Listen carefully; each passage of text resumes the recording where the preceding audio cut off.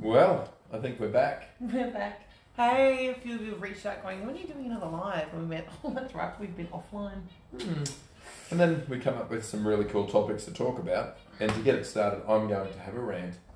I think I've been noticing a lot of people that are being inconsiderate with their time they have on this planet. I think people are wasting moments that they just don't have to give away and just letting life slip them by. We've noticed so much of this happen, and I'd ask everyone that's out there to ask yourself this question. Are you wasting your life? Do you get up and just go to work and come home and do nothing else? Do you sit in front of your TV and do nothing else? What value do you have on your life? TV, computer, phone. Any of those things, whatever it happens to be. Not that that's a bad thing, but my question is firstly, are you happy with your life? If you're not, do something about it. Are you enjoying your life and making the most of it? If you're not, do something about it. Are you enjoying the small things? There's so much we've just been noticing so many little things, and what we've been talking about a lot lately is the idea of participating fully. Yeah. And it doesn't take much to do that. Like I just posted only 5 minutes ago something that we did tonight, and you guys would have seen. You haven't seen it. Oh. And so, like, what we noticed even before we did EJ and Bear's intimate relating, couples relating, and intimacy workshop, we were already kind of in that space of enjoying the simple things in life. We already kind of treated each other to multiple things. And to kind of put it into context, Clint and I have been hard workers most of our life. And I know we've said this before, like I used to run, I would typically work 2 to 3 jobs a week. And I would work Monday to Sunday. And I got off on the fact that I was such a hard worker. I thought, look at me being an achieved human, realizing that all I was trying to do was actually go back to my 6-year-old self and prove to my daddy that I was good enough, right? This is ultimately at the bare bones of each and every individual adult. Your truth is that your mother or your father is the predicament that you're in, right? You're trying to, in some way, shape or form, prove your mother or your father right or wrong, or do better than them. Or even just show to society. Sometimes it's just to prove to society and that whole... ego. Your own ego, but... Most of us are looking at success, and we come back to this once again, this whole success or the way we live our life, determined by other people's expectations. Doesn't matter whether it's your parents, your family, your brother, your sister, your wife, your dog, whatever it happens to be. The government. We're determining our own success from the way that everyone else sees it. My question is that working for you? Does it feel great? Does it serve you in the way that you want it to? Like at the end of the day, you achieve the things that you think the world thinks you should achieve. And does that have a lasting effect? Does it feel good? Yeah, but not only, I mean, it's easy to get feel good. You can buy temporary feel good. That's very, very easy to buy temporary feel good. My question is this something that fills your freaking heart? Is it something, all of these things you work for, buying the new PlayStation, buying the new flat screen TV, does it actually add value to your life? And I know that the world sees it and they go, we've got this great TV, we've got the great, whatever it happens to be, all the bullshit. And that's... All it is bullshit. I don't mean to offend anyone, but that's all it is, because I guarantee you're not taking it with you. So we do all these simple, small things, and we do extravagant things, yes, granted. We do extravagant where we can, because we see that there is so much in life to be explored, to be played with, and I think that's the ultimate game, is remembering to play with life. Yeah. You're here for more than living. Life is not just to live, to eat, sleep, work, and repeat. That is the construct that dictatorship has created to keep the humans at bay and to keep them in line. Whereas you were created as wonderful individuals that are meant to be here for catastrophic momentum in all directions, and yet we forgot that part, and we're here to play. That's why children come out and they start playing and they start exploring. I'll even just quickly divert. We saw someone, as we do, we saw someone walking today, and I was like, whoa, like, look at that man. And he was like walking really rigid, and we had some naive chuckles about that. But then we realized, wow, like, we know of humans who have lost the ability to walk. And some of the most extraordinary stories was some that had fully learned to walk again completely. And how they did that was to go back and study babies, right? Because babies are the beginning. Like we don't become a baby and start walking rigid and figure out how to rigidly walk. We go back to rolling and crawling and wiggling and using our body in its whole complete capacity. And as adults, we forget the blessing of our children. We forget the blessing of our youth.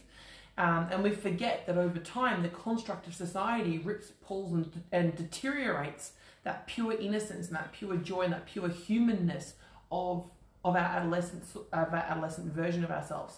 And so it was that reminder that, wow, like so many adults have an accident, which is usually the universe's way of going, slow down, stop, change directions, or do something differently. And we jump back in and we try and adult again, we try and human, we try and walk again, and we forget to come back to the innocent basics of the human form of a child and learn from that space again. And so I think it's that humans get swept away with the construct of society as it is, and we forget to frequently come back into our childlike essence and really see what we can construct from that space. I'm boiling. Yeah, there's a couple of thoughts I have there. One of the things that I love about watching children is the curiosity they have. A child looks at the world as if it's something amazing, as if there's something to learn. They look at it with this sense of awe, like every single thing. You watch a baby, their eyes are going, and their smiles over the littlest, tiniest things. And the world kills that in us.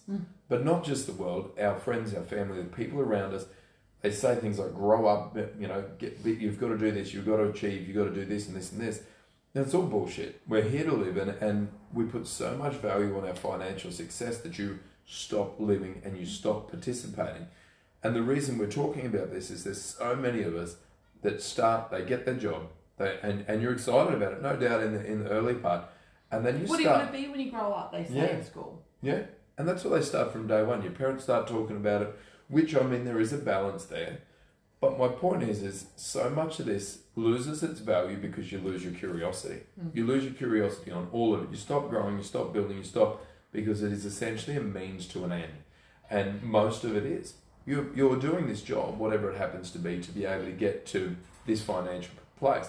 You're not doing this job to be able to feel amazing. That's a side effect that you're feeling that the money brings in. Which is temporary. Yeah. And I find that for most people, they say they love their job, and my question would be, if you had $5 million in the bank, what would you do? And very, very few people say that they would be in their job. Oh, I'd be in the Bahamas, I'd be doing this, I'd be bloody... Whatever it happens to be, most people aren't going to be doing their job. So I find that really interesting, and that's what I say is, are you actually participating? Now, when you see someone that's actually participating in every aspect of their life, not just in their job, this isn't just about the job, it's participating in life. Everything. Participating full out. So many people think that they shouldn't go all in because this fear of failure or this fear of stuffing it up or this fear of looking a fool. And it's like, you have one life and one opportunity. And I know I'm going to sound like Eminem right now, but whatever it is. And so it's like, we think that we can't go full out because somehow we're going to run out or we're going to hit the end. But the truth is, you never fail, you never hit the end, you never fall off the earth. You always find a new direction, or you find a diversion into the next thing and a diversion into the next thing. And we forget that life is a constant phase of evolution. Everything in our life, even if it's wonderment, even if it's participation, it's knowing that it will constantly evolve as you evolve. Nothing is ever wrong, nothing is ever the end, everything is always just the next chapter, right? So it's remembering that if we forget that our role in life is to participate fully, and that comes back to presence, that comes back to balance, that comes back to everything that we always speak about, but being able to participate fully in everything and fully feel it, fully express it, fully laugh over it, fully cry over it, whatever it is that you're called to in that moment in time, fall so madly in love with that expression of that point in time and feel it so wholeheartedly and completely, because in that dynamic, your soul, your being, your biology cannot do anything but expand. Whether it be positivity or negativity, that soul experience in that moment is only ever going to expand your consciousness, your life force, your life energy. And your willingness to do the next thing, to try the next thing, to be the next thing. Well, what I'm hearing from you again there is every single thing is about being present in that moment, regardless of what moment it is. The idea that one moment is better than the next, and the next moment is better than this one, is what keeps us in this state of lack. And it keeps us unhappy. If you, for some reason, think that somehow tomorrow is going to be better than today, you're fooling yourself. And I heard this the other day, and I've heard it 1,000 times. People say, oh, well, I'm just unlucky. Luck is also a construct, because you needed all of today to realise that you were less fortunate than you were yesterday. It's just a reference point. It's not that you are lucky or unlucky, but people say this because it's a reference point, because I was doing better than 5 minutes ago than I am now. Now, that doesn't mean that this moment's worse than the last. It means that your mind is tricking you into thinking it's worse, because everything just is. Now, this, when I say just is, this is a lot to grasp, because you're not going to see an angry tree. You don't see a pissed off wave. You don't see the dirt getting pissed off. You don't see anything in nature that we're connected to that has any emotion to anything. It just is. We're no different, but this mind of ours tricks us into thinking that the last moment was better than this one, or the next moment could be worse. That's not true. If we can settle down and fully embrace these moments, come back to the present, enjoy what you have, make the most of the small things, and stop selling yourself that you have to be happy to have all of these things. Some of our best moments, and I said to Sharna, we went out she took me out for a picnic up on Miami Hill. Yeah, so it was beautiful up there. This is something that is available to all of us. These are things, we've been doing a lot of this lately. Going for a walk on the beach at night. Maybe going for a swim in the beach at night. Thanks, Timmy. Whatever it happens to be, these things are actually available to you. This is where the joy is. We actually came home this afternoon and both of us were feeling a little off. And I was like, let's go park the car, literally jump on the push bikes and go for a bike ride. And we literally rode from here up to the, down south and back again. We only went for about 30 minutes. And that 30 minutes was just enough to transmute our energy, our emotions, our body, our digestion, to re-energize, to detoxify everything. And it's those small windows. You don't have to do things for ages, but just grasping at each and every moment and going, what can I do right now that's going to best serve me? Sure, we can come up here and have some sugar, or have something that might make us, or a coffee that might make us feel energized, but it's synthetic and it's only momentary. Whereas things like exercise, beach, plants, walking, doesn't matter what it is. Lookouts. The reason these things are more valuable, doesn't matter what it is, going outside, touching on these things, because you start connecting with your senses, which helps make you more present. More present, more grateful, all of those things along the lines. But what we're seeing so much of is people have a lot of things available to them and they don't use them because it's easier not to. They're lazy not to. We've all been, I've been there, I've not participated, and there's so much of that. I know that for myself, there's a lot of my life that I didn't participate in because the hope was that the next moment was going to be better. Now, coming back to the thing with babies and that, we've all done it, all of us. The time to change is now, though. What we've noticed, and we see this a lot with parents, is they have these children because they want to spend time in this person's life, they want to add value to both their lives. Now, what ends up happening is you get stuck on, you've got to have the job, you've got to have the things, you've got to buy the baby, whatever it is, you've got to do all of these things, the financial success, the worldly success, and they don't spend any freaking time with their kids. I'd ask everyone to just ask where your values actually lie every day, not just once a year, not just every 6 months. Ask yourself what matters to you every day. If you do this every day, you can say, look, there's so many parents. I was one of them. I spent time with my kids, but there was a lot of things that I know that I could have done better. I could have been more present with them. I could have been, put the freaking phone down while I'm playing with them, while I'm kicking the ball, doing whatever it happens to be. And sometimes, remembering that the adult stuff, the bills, the work, the emails, that stuff will still be there in an hour's time. Your children's memories, your children's emotions, and your children's presence is in the now. Children don't or shouldn't sit there and think about the next minute or the next minute. They are fully present as much as possible in this moment. And if they're not, you have some questions to ask yourself. And it's understanding that, like we both spoke a bit about tonight, about our own parents, and it's remembering, like, be present, be right there with your children, because like I had a father who chose his music, and I fucking love my father. I now as an adult can look, there was so much gratitude over my childhood, and I wouldn't change a thing between my mother and father. Just know that before I speak. But my father chose his music and spent a lot of time away. And when he was there, he was then omnipresent. He was participating in everything, so much so that me as a kid, I was like, who are you and why are you involved in so much of everything? And why do you want to know everything? And why do you want to teach me everything right now? And it was all very well focused.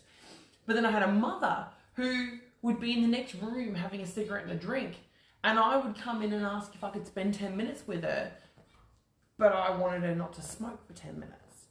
And that would trigger her, and she would tell me to get out as a kid. And, you know, all I wanted was 10 minutes that I could sit there and be with my mum, but she wasn't participating and was not present.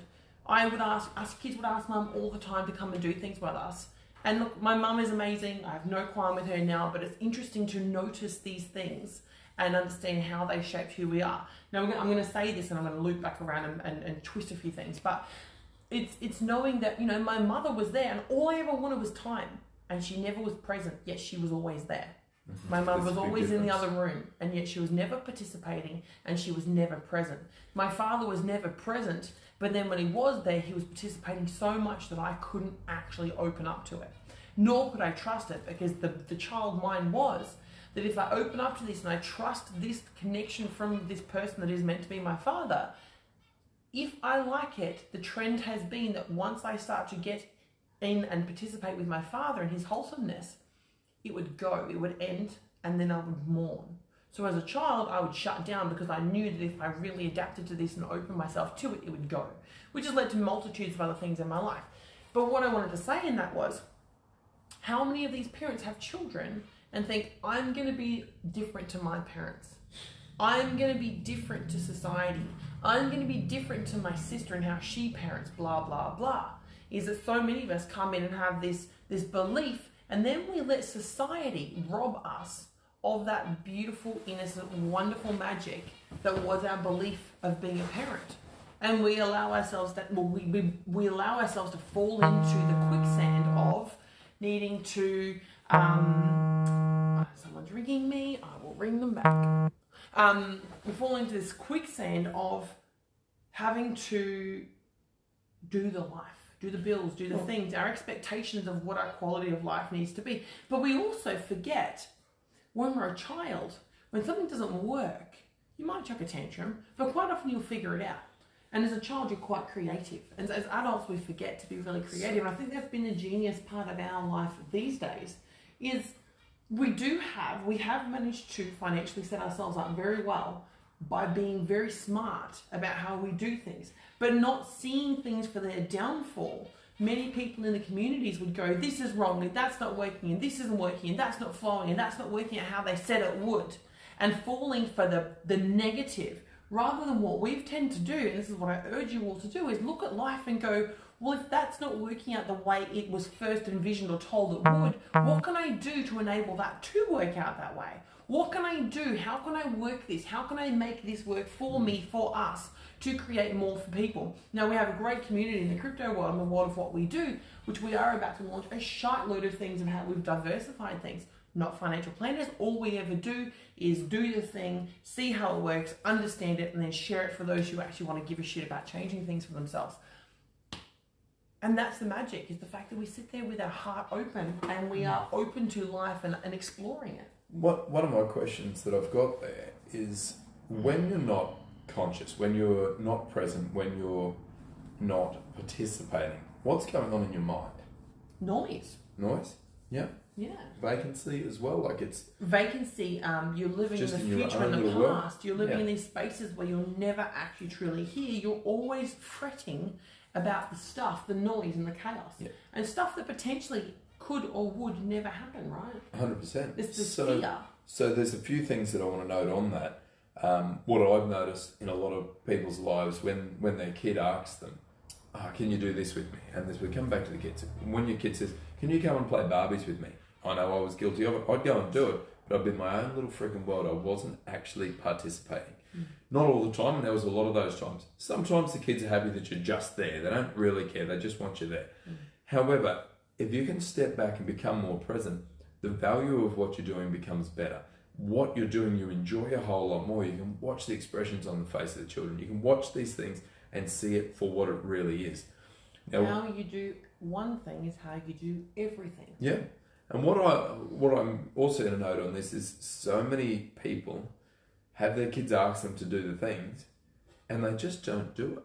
Sometimes, like, kids don't actually really need that much, and sometimes I was asked, oh, can you come and play this with me?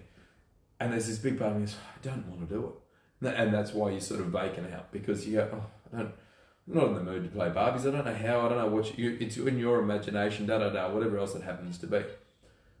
But sometimes also just saying yes to that can be a fucking big change in your life and in your children's life. To be able to step away from the noise, participate, just be a part of it, be there, try it, have a go. You might like playing Barbies, I don't know. Well, the thing I've noticed with most adults is that when children come along and ask the adult to play, it's usually when the parent or the adult is so disconnected and so torn about something, quite often in the middle of a big decision, not knowing what to do, they've got some stuff going on. And what the magic is that quite often the parent will go and actually play with the child, step away from their mindset of fretting and the overwhelm and whatnot. And they'll have this sudden awareness, this sudden aha moment, or this sudden moment of clarity where the eureka will come in and they'll go, oh, I now know what I need to do. Because you stepped away, you weren't there trying to fight the stream and disconnect it. You'll actually step into the stream of flow and happiness and enjoyment.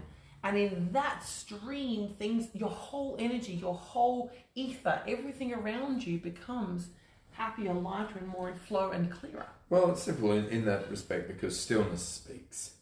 When you slow down, when you become more calm, when you have a rest, you get the better answers. You can clear your mind. How many times you wake up in the middle of the night and you go, oh, that makes sense, because your mind is at its stillest point. You're in the shower. You go, that makes sense. Click, click, click. That's how it goes. Driving in a car. We were having a chat the other day, I rang Sharna up, and I'm like, I've got an idea. We'll do this, this, and this. And I'm like, just from that space of complete stillness, stopped, calm, done the thing, whatever it happens to be. I feel like too many of us try and fit too much in our lives, which makes everything be done at like 7%. If you can do one or two things a day, doesn't matter what it is, and put 100% into it, the quality of what you're doing works. Life's not about having quantity. It really does not matter. If I could have the time that I've had already and live it fully, that's better than living 3 lifetimes. I've had a hell of a life already. I'm very happy with my life. However, if I could have the years that I've had and fully live them, participate in everything, that's 100 lifetimes, more than most people will ever live. And I sort of feel like this happens so much. Most people slip on by. Why do people worry about dying? Because they haven't friggin' fully lived. Most people try and work. They get into this thing where you leave school, you work, you create your financial freedom, and then they live to work. They live to work, yeah. not work to live. And yet, you don't know if tomorrow is guaranteed. None of us are guaranteed tomorrow at all. There's not one point. There's no way in the world that you can be guaranteed that tomorrow is going to happen. Well, so my if you're question not participating or enjoying. My question on that is, how many of you are actually scared of death? How many people that watch this or talk, or do you know, that are actually worried about dying? Because I sure as shit aren't. If I die right now, that's okay. Can't control it anyway. It's guaranteed. Even more guaranteed than taxes. We can avoid taxes if we want. It is absolutely guaranteed. Get comfortable with it and start living your life properly. If you hate what you do, fix it. If you don't like the life you're in, change it. If you don't like your partner, get the hell out. Yeah. Doesn't matter what you're in. 100% awake, connected, and like participating in your relationship. Stealing oxygen. You're stealing. And this is another thing that we're both so passionate about. Because we've done it. We've both been in relationships where we weren't fully participating. And you know, the only regret I have, not anything sooner, is a big part of it. Is not anything sooner. It's because you may not be fully in, and I know we're diverted, we do this in every one of our chats, but if you're not fully participating in your relationship. You're not wasting just your time. You're Stealing the wasting other their person's time. And that is balderdash. God, That's robbery and that's theft. That is the worst thing you can do as a human. I've done I it. believe. I've done it because there's that whole point of being comfortable, being in a spot You think going, you can't have more. it's not that bad, or it is, whatever it happens to But be. you're not participating. Then you're not fully participating. That's the main point. 100%. And I was in a relationship, and for an outsider looking in, and even for me, it was better than any relationship that I knew, better than anyone that I knew. And I used to think to myself, what makes this any different for me? Now, I wasn't participating and I was essentially stealing that person's life, and I am greatly sorry for that because it wasn't fair. It was not fair. They would have been better off years ago. Stop it, change it. Now, there's this massive point when it comes to all of that, of changing lives and this and that, because we talked about this the other night. If you could speak to your younger self, what would be the advice you'd give? And I thought about this for a moment, because essentially I would say things like, make sure that you don't settle, or that you do everything fully. Now, that being said, life's about learning lessons, and you're going to continually get served them same damn lessons until you learn them. That's what I've found in my life. Maybe I'm wrong, but that's what's happened to me. The point, what I'm getting at here is, I wouldn't actually change a damn thing, and I wouldn't go back. And the only advice that I would say to myself is, do your best to be more present. Because life's going to happen anyway. You've got the opportunity, whether you participate and let things happen for you, or you let things happen to you. What happens there is, if you let things happen for you, the world is your oyster. You make the most of everything. Yes, there's still going to be situations and things change and ups and downs and indifference. But if you let things happen to you, you're a damn victim, and you're going to make yourself a victim. And you've heard the friends, you've all got the friends, maybe you are the friend that says, oh, you wouldn't believe it, I lost my job today because you wouldn't believe this and that happened. There was Someone's car ran into me, this happened, that happened. They're always a victim of a circumstance constantly. And it's ultimately the reminder that everything is your choice. If you get in a car crash, guess what? You chose to be running late, or you chose to get in your car at that time. You chose to turn down that street. You chose to be doing that speed. Everything is a part of your choices, conglomerated together to create that event. We had a perfect example of everything being connected today. Coming back from the chiropractor, said, we'll go through this way to go to the hairdresser on the way back. Now, obviously, we get lost in a time vortex, but we haven't eaten, so we'll swing by a place on the way back, rushing, of course. I pulled in, never paid the parking meter, and got booked. When we got to the hairdresser, of course, there was too many people there, and we didn't get the thing done at the hairdresser either. That was a connected lot of events. We could say, fuck, if we hadn't done this, done that, the other, if we just sort of went, no, that's too much today, we just go home because we were going to have food at home anyway. We thought, we'll go there, we'll do the thing, da-da-da, because we thought it'd be too late to get lunch. Now, we could be stuck as a victim here and say, I can't believe this happened to me. But it's just another bloody fine for me. I shouldn't say that, but it's just another part of the thing. Yes, Danny. Yes, believe Danny, it or not, I know I never get booked. I know I never get parking fines because, it just the world happens for me, obviously. But I feel like, I'm just helping people pay tax. Even we still do way too much. But the other thing was that we spoke about on this topic was that remembering that everything happens for the right reason, right? Like, even though all these things happening, they might not be good or they might not be great, we can look back at our entire life and realize that everything happened so well for us. Everything happened for us, and you can't change it. So when we say participate fully in something and be all in with everything, and what we've just said the last 20 minutes is remembering that even though unfortunate things happen to you, you must marvel in the magic of what happened, because the good, the bad, the ugly, the indifferent, and everything in between, it's all happening for you. And I wouldn't go back and change the 3 people that molested me as a child. I wouldn't go back and change the shitty ass relationships and the abusive relationships and the attacks that I had. I wouldn't change any of it, because it created me to be the human I am today and to actually be here in this moment. And we have both spoken so many times about the kind of human that we were before we met. If we had have met any time sooner, there is no way in hell this relationship would have worked. No. There is absolutely no way, because neither of us would have been ready for this. Neither of us would have had the appreciation, the awarenesses, the willingness. Well, the point with that as well, and when we talk about that, I had to learn, for me, I'll speak for myself, I had to learn the lessons that I needed to, because what happened is I kept getting served the same damn lessons.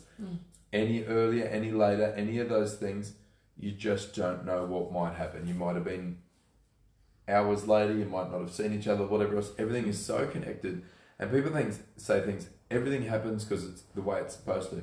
Everything happens because it damn well has to. There is no other option for things to happen the way they do. These are so intrinsically connected, and I've talked about this so many times, because there's, the idea of speeding limits changing. I think it's all nonsense, because the idea for this, for any accident, it's not an accident, it's an incident. For any single thing to happen, billions of things have to be connected. Your parents had to have sex at the same time as these other people's did to be in a car accident. Otherwise, they would have left 1 minute later, 30 seconds, 10 seconds later. And that time difference changes it. Wouldn't matter if I'm doing 200 kilometres an hour. If I'd left 5 minutes later, you will not be in that same place at the same time. The other thing to remember on that topic is our Earth, our planet, is the only one that has billions of perfect chemical explosions, compounds and reactions all happening simultaneously to create human life and the life that we live in. There is no other world or planet that they know of in existence that has those same. There are some that may have certain elements, but not one planet. Or they're not telling us. Or not one planet, supposedly, from what we've been told, has the same billions of reactions and chemical compounds, blah, blah, blah, all the things happening at once to create. We are such a minuscule minority of events. So remembering that each and every moment in your life is magic, whether it's good, the bad, and the ugly. When a bad thing happens, it's up to you to sit there and go, man, that was shit. Okay, what am I going to change so that I can have different things happen now moving forward, right? I think quite often we come back to things being good or bad. Now, essentially, that is just your mind deciding that it's good or bad. Because the way we see this, you could be doing something with full intention, and I could, if I was doing something to Sharna, she might find it really good. The same thing to someone else, their perspective could be completely different. Yeah. So it's you that decides whether it's good or bad. It's you that decides whether you're happy. It's you that make these decisions. Make better damn decisions. Simple as that. Don't let the world happen around you. Make it happen for you, and make that choice by participating, by being fully in the moment. And you'll find that you start being more present and being and participating harder. You're going to find that the world works better for you, partly because you're taking the time to let it do so, you're connecting better, and you're not rushing around. The minute you start slowing down and going, okay, you know what? I've tried to fit too much into my day today. Your life becomes better. We've talked about this so many times. For me, that I've found when I rush and try and do things, doesn't matter what it is, I can use mechanical work or building work or any of those things as a reference point. I do a shithouse job. I'm not happy with it. I rush. I'm stressed. And you know what? I don't do it any faster. If I do it casually and go, you know what? If I get this done today, that'd be great. And I know where I'm going after it. And I just enjoy it. I watch the paint go on, or I'm doing the job. It works. It happens faster. I enjoy it more. You've got more time to do the thing because you're not rushing around, fumbling, freaking around. And it's all in your head. This is all in your head. And what this is about is a state of mind. People talk about meditation and happiness. Happiness and meditation are so closely linked because they're a simple state of being. And the other thing is we're so addicted to distraction and pain. Sadly, the reason why meditation is so hard for humans to grasp quite frequently is because we're addicted to pain. We're motivated by pain. We're motivated by sacrifice. We're motivated by anger because we've been taught that that's the most productive way. Because it seems that in society's illusion of what success and productivity is that sitting still and having calm is actually not productive. Yeah. That going slow and going with flow and being in balance is not productive because you're not contributing like a happy little workaround to society's expectation of what evolution should look like. So therefore, link the pieces together, society, dictation, and our government and our ways of doing things are all built upon the construct of pain and growth by sacrifice rather than being present, being fully involved in being the human that you are, and so much more. So if you really start to look at the way the world is, you can actually see where the constructs have been built to burn out the humans, because we are just ants and minions to those who are trying to create other forces and other things in the world. That's a very deep conversation for another time, but I'll leave you with that thought. There's a couple of comments I'll make there, and I find this very interesting because we have a look quick ones. We have a look at the way the world does things. We get promoted to and sold to from the day we're born to be a part of the world. You're not a part of this society unless you're doing this, this, and this. You see it on your social medias. You hear it here, there, and everywhere. Be a leader. Be an influencer. I've seen something recently. Elon Musk said, he said, your 9 to 5's to pay your bills, your 6 till 11's to make you rich. What fucking for? You're giving your life away. Now you see all of these similar things. You do this, you do that, you work your weekends, you work this and that. Again, for what? Now, someone said to me a long time ago, and we were talking about the native people of Australia, the Aboriginal people, and they said, how would you feel when you start looking at how fucked we are as a white race? We've come here and said, yous are all doing this wrong, yous are all fucked, da-da-da. We've got the biggest stick. Come in and conform to our idea. That's essential. I'm not taking responsibility. That's what happened a couple hundred years ago in a short form. My point was, now everyone's got to conform to this way of life. Whereas 200 years ago, what I'm guessing, however many years ago, my years, things, they had a damn good life. They were enjoying themselves. They went hunting, they went fishing, they went swimming, they lived. They didn't need for all of the things. They contributed. They contributed. They were a family. Yeah. They were connected. The values were better. They were united. And what is wrong in the world right now? We don't have any of those things. So my point with all of that is when you look at who's participating and who's not, the world changes. Is the world really participating? Or are we all adding to the pain and the destruction? We're just disconnecting. I feel like everyone is sold and thinks they're participating to become a greater good, when realistically we're just disconnecting and we're stepping away from your families, you're stepping away from your friends too quickly to notice our kids grow up and realise that you didn't spend any time with them. Your life is gone, and this is why people are uneasy on the deathbed, is because they haven't damn well lived. Participate in what matters, question what your values are, live your damn life and realise that there is more to life than just living. I think that's enough. Thank you. Peace out. Perfect.